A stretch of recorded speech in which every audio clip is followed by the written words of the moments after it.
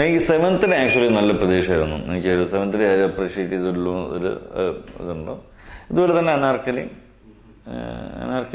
അങ്ങനൊരു സംഗതി ഇവിടെ പരാമർശം വന്നില്ല എന്നൊരു ഇതിൽ എനിക്കൊരു ഇതുണ്ട്. ജെയിംസ് ആൻഡ് ആലീസ് വായിത്തിന് ഞാൻ എവിടെയും കൊടുത്തില്ല. സ്റ്റേറ്റ് അവാർഡിന് കൊടുത്തിട്ടുണ്ടായിരുന്നില്ല. അന്ന് എനിക്കൊരു ടൈം കഴിഞ്ഞു പോയി നമ്മുടെ അസിസ്റ്റൻ്റ് കൊടുക്കുമ്പോൾ. അതിനും സ്റ്റേറ്റ് അവാർഡ് അല്ലെങ്കിൽ വേറെ തരത്തിലത് പരിഗണിക്കപ്പെടാമായിരുന്നു. പക്ഷെ അത് എന്തുകൊണ്ടാണ് നമുക്ക് ഞാനങ്ങനെ ഒരു ഹോൾഡിൻ്റെ പുറകെ പോകാത്തതുകൊണ്ടോ ആരുടെ അടുത്തും റെക്കമെൻഡേഷൻ ചോദിക്കാത്തതുകൊണ്ടോ ആയിരിക്കണം ഇത്തരം സാധനങ്ങളൊന്നും പരിഗണിക്കപ്പെട്ടിട്ടില്ല.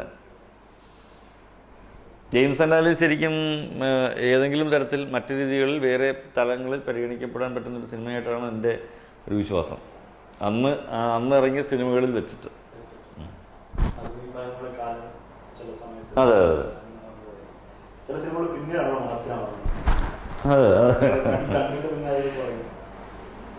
ഇപ്പോഴും ജെയിംസ് ആൻഡ് ആലീസ് DVD എടുത്തിട്ട് കാണുന്ന ആൾക്കാരുണ്ട് എന്നുള്ളതാണ് സത്യം. പിന്നെ അത് കാരണം ജെയിംസ് ആൻഡ് ആലീസ് കാരണം ഒരുപാട് കുടുംബങ്ങൾ ഒന്നുചേർന്നിട്ടുണ്ട്.